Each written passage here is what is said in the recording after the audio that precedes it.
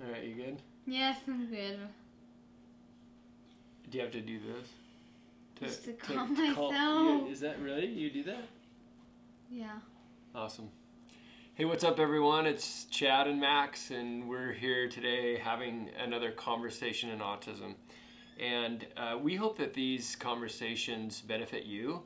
And the funny thing about them is that as we've done these together, it actually benefits our relationship as well. And so today's topic is tough love.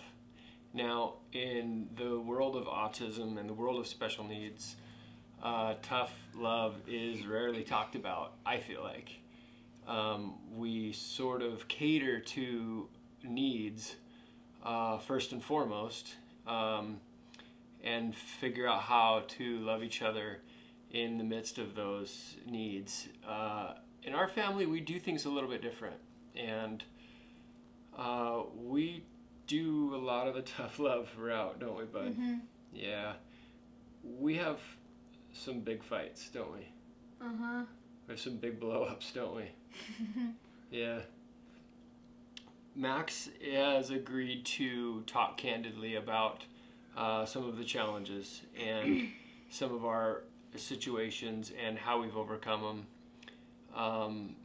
And so we're just going to jump right into it. Buddy, first off, what are some of the things that you love to do? Well, I love to ride chairlifts most of the time. And also I love riding water slides and playing football and skiing around the state. And I also really like jumping on trampolines. Okay, so as you mentioned those things,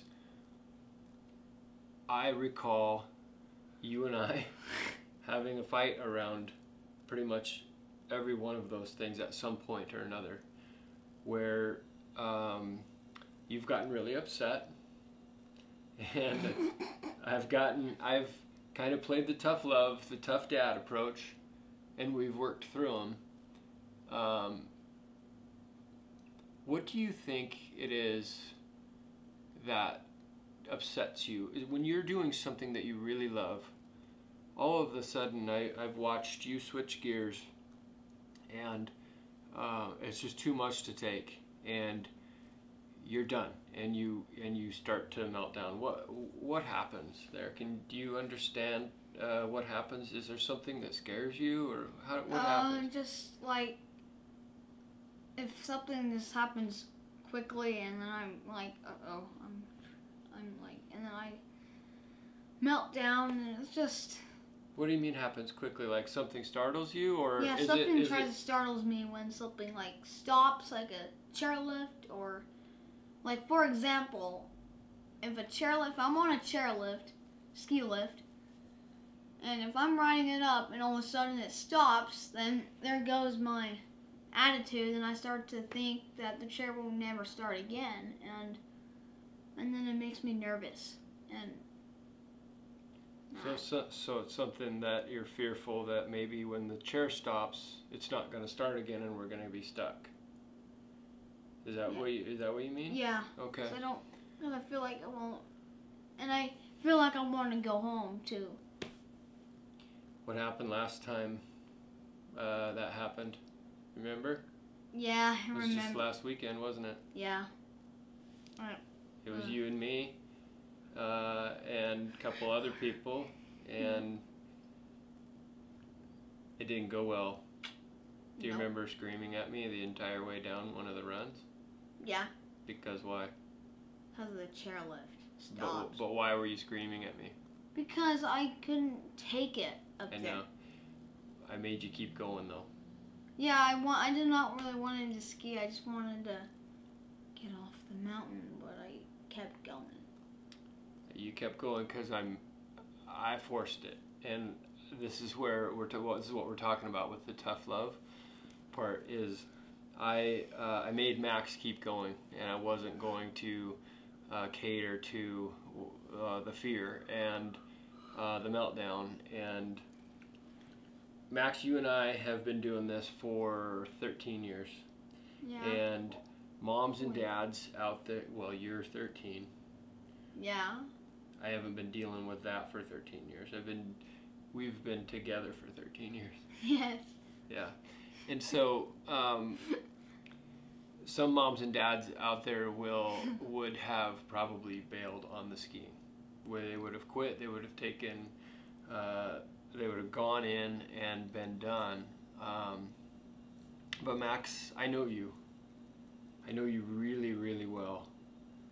And I knew that if we pushed through 10 or 15 minutes of a really bad moment in your attitude and got past it, maybe get a little food in your belly.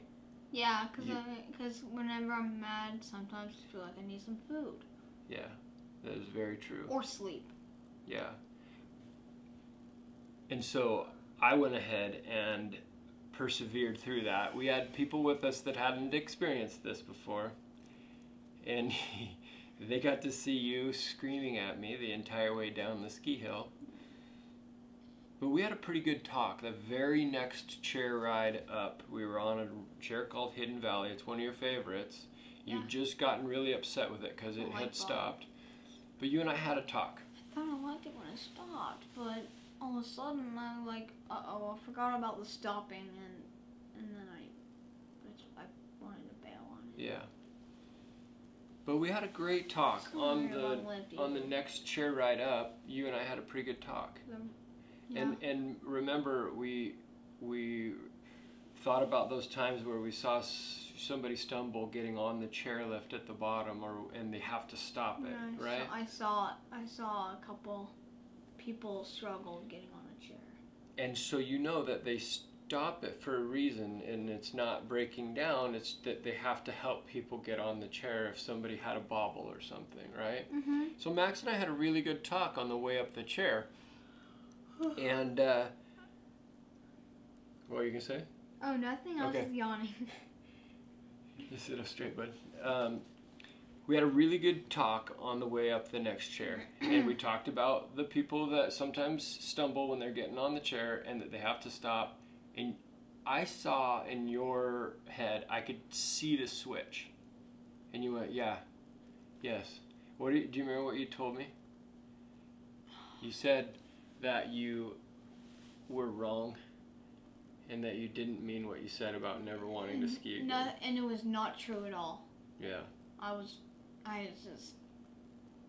just a really bad moment. It was. But guess what? Instead of quitting and going in, we stayed out and we stuck with it. And you were really, really mad at me, screaming and crying and saying you were never going to ski again. But I've been down this road with you so many times that I knew that if we just stuck with it, got a little food in your belly, had a good talk on the next chair, you would change your attitude.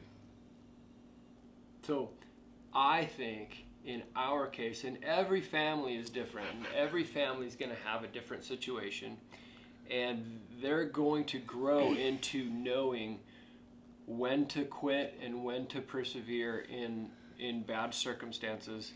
And we've just been doing it long enough to know. And but the point that I'm trying to make is that we started out that way, and we did go the tough love route for a lot of Max's childhood. And I think we are where we're at today with our ability to talk about autism, our ability to work through problems, because we persevered and we took the tough love approach.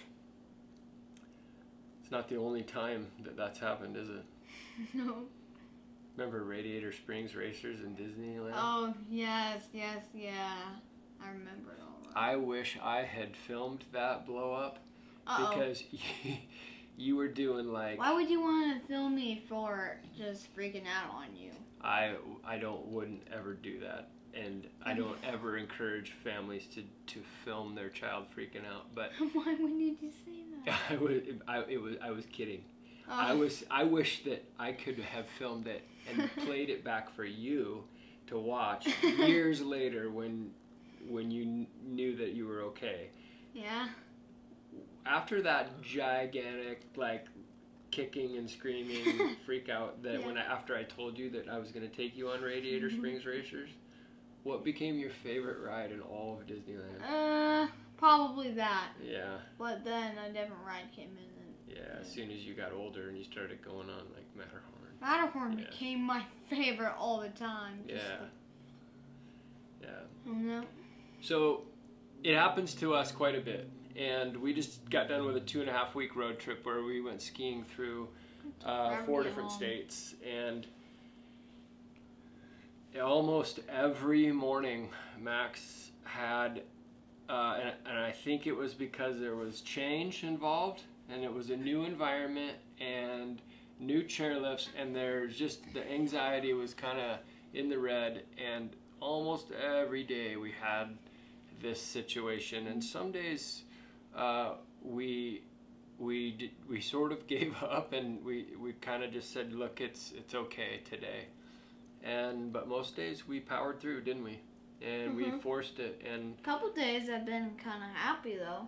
Yeah, there were a few days that you really enjoyed it, like when we skied Breckenridge. What's your favorite part? Yeah, but during the time there was a couple bad spots. Yeah. At least one of it. But the point is, this family gets through it the hard way. We don't cave. We don't quit, and we go the tough love approach, and it's what fits our family.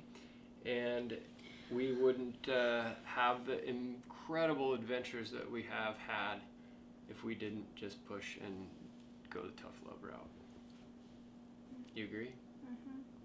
I love you, buddy. I love you too. You want to say goodbye to the nice people in YouTube world? Goodbye. See you guys later.